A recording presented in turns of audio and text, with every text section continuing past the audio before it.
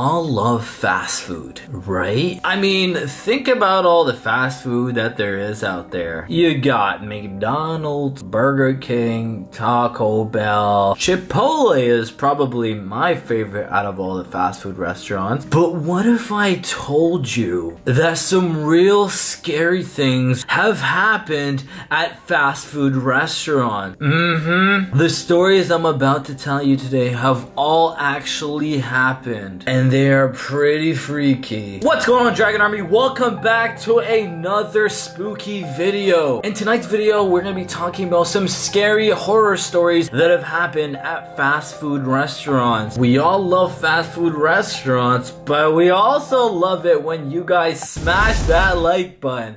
That's right, go ahead and smash that like button so if you enjoyed this video, YouTube can recommend it to other people to watch as well. If you guys want to see a part number 2, let's get 5,000 likes on this video. Make sure you hit that subscribe button to be notified when I upload another video. Without further ado, here we go. Fast food restaurants have been around for a really long time. Actually, the first McDonald's was in 1955. Ray Kroc's first McDonald's was built on the east side of Mississippi.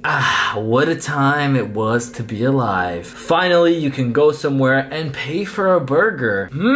Delicious, right? There are now over 500,000 fast food restaurants in the world.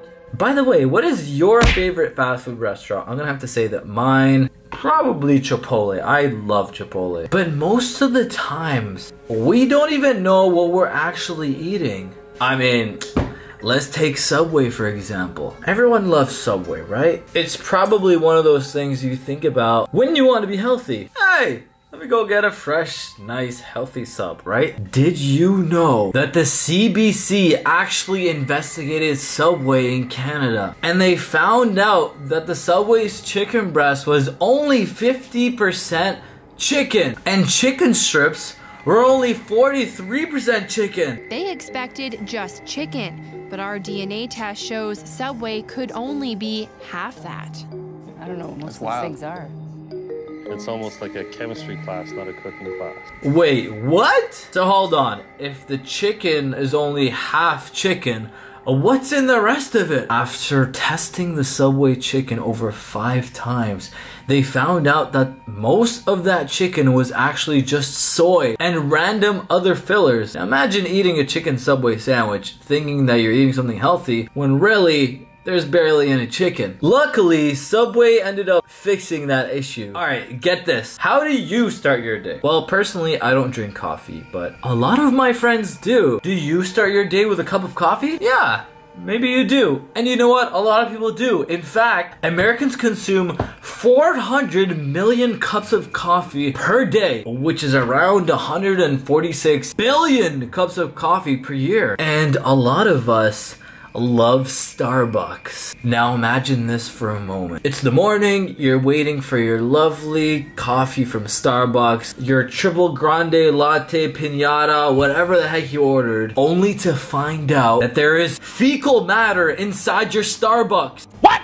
Yeah, somebody literally took a shit in your Starbucks. Well, tonight our Verified team is taking on a story that's gone viral. It's a report from the BBC claiming fecal bacteria was found in ice at Starbucks. I'm not making this up. This has actually happened. Indicate that this is a widespread problem. They got positive tests on 3 of the 10 samples that they took from a single Starbucks in England. Iced coffee drinks actually had a high level of fecal matter inside them from Starbucks. I mean, eventually Starbucks fixed this, but a BBC series found a high level of fecal matter inside the iced coffee at Starbucks. So, the next time you think to yourself, this coffee really tastes like crap, you might be onto something. Alright, so we talked a little bit about pretty much food poisoning, which for the most part, these things have already been fixed by these companies. But now let me tell you some real horror stories that have actually happened in fast food restaurants. I'm talking about actual crimes that are unsolved. In 1978, 4 young burger chef employees literally vanished from work. While closing up the restaurant, they literally just disappeared. Until this day, the murder remains unsolved. November 17th, 1978.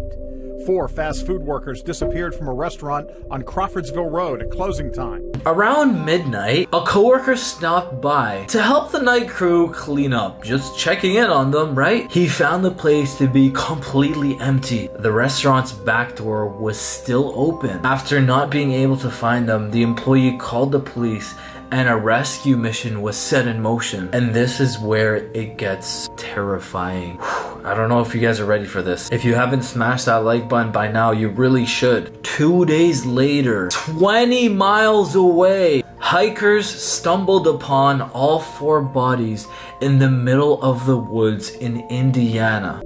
Days later, hikers found their bodies over 20 miles away in a remote part of Johnson County. This was reported by the Indiana Police Star. The assistant manager, Jane, had been stabbed until she passed away. Ruth Ellen, 17, Daniel Davis, who was 16, had been shot. And the youngest one of them, who was 16 years old, Mark Fleming, passed away because he just lost too much blood. As of 2020, the crime is still unsolved. Nobody knows what happened.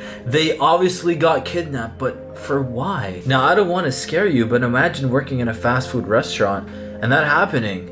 This is a real story. Here is the final story for this video. Nathan Leon, 27 years old, works at Domino's. We all love Domino's. I'm not gonna say nothing bad about Domino's. They got an amazing deal. $7.99 for 2 pizzas. Or is that a different company? Pretty sure that's Domino's. $7.99 for 2 medium pizzas. Anyways, Nathan was a delivery driver. Just a regular day dropping off pizza as he normally would. He didn't know that he was driving into a trap. On March 17, 2013, he got a normal order and went to deliver the pizza. But Leon never made it back to the restaurant. The Denver Post reported that his car was found 1 mile away, abandoned from where he was supposed to be delivering the pizza. His phone was later discovered in a ditch in Colorado. A developing story right now, the family of Nathan Leon desperate for answers, hoping someone will come forward with information about who killed the young father of 3 as he delivered pizza Sunday night. His body was found Sunday evening here off Rooney Road in Golden. 2 days later, the guy who actually shot the Domino's driver was arrested. But get this, the Domino's delivery shirt was found inside the car of the killer. Just imagine that. Delivering pizza leading to that. How terrifying, right? Now guys, I have a lot more real stories that have all happened. But if you guys want to see those videos, I need you to smash that like button right now so that YouTube can recommend this video to other people so that they can smash the like button, so that they can smash it, so that YouTube can recommend it to more people. And that way I can keep making these videos for you guys. Because that wraps up today's video, guys. But I do have a lot more stories. So stick around till the next video, guys. Make sure you hit that subscribe button so that when I upload another video, you don't miss out. Also, if you haven't noticed, I've been trying to upload a lot more often for you. Hopefully, I'll be able to do new uploads every single day, Tuesday to Saturday. All I need is your support to know that you guys actually want to see that. If you do, comment down below and hit that like button and share it with your friends. And also leave a nice comment in the section down below. Thank you for watching AldosWorld TV. Remember, it is your world if you want it to be. Peace!